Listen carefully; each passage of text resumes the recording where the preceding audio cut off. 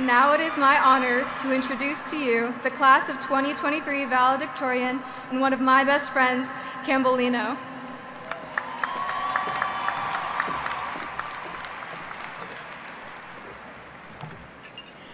Hi, y'all.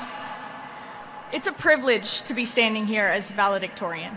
I want to congratulate our salutatorian and one of my best friends, Kaylee, and the rest of the top 10 on all of your hard work.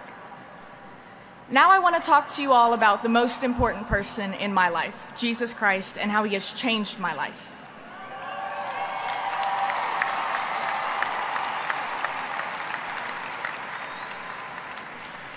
Before I understood who Jesus is, my life was very confusing to me.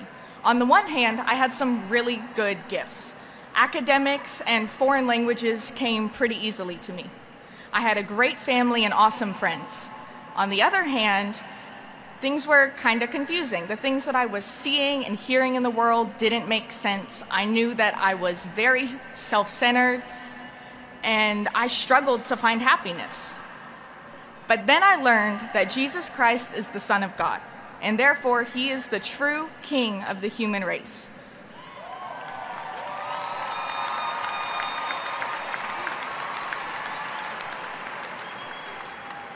Where his rule and reign is allowed, humans thrive. Where he is not allowed to be king, there is brokenness and suffering.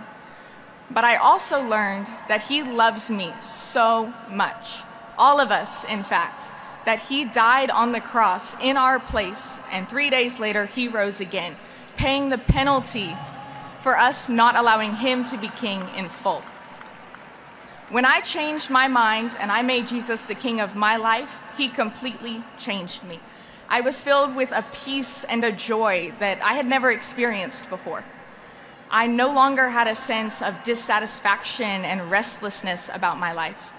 I started to become measurably less and less self-centered, and the things that I was seeing and hearing in the world started to make sense. In fact, even though winning this contest for valedictorian feels so awesome, it cannot compare to the joy that Jesus has brought into my life.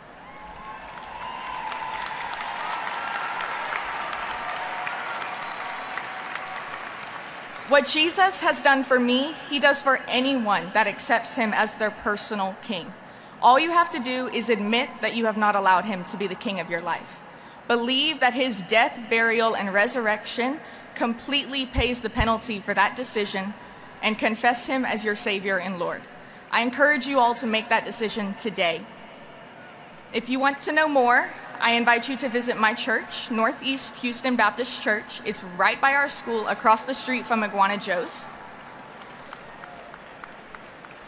Thank you for listening to me today. I hope you remember what I've said to you.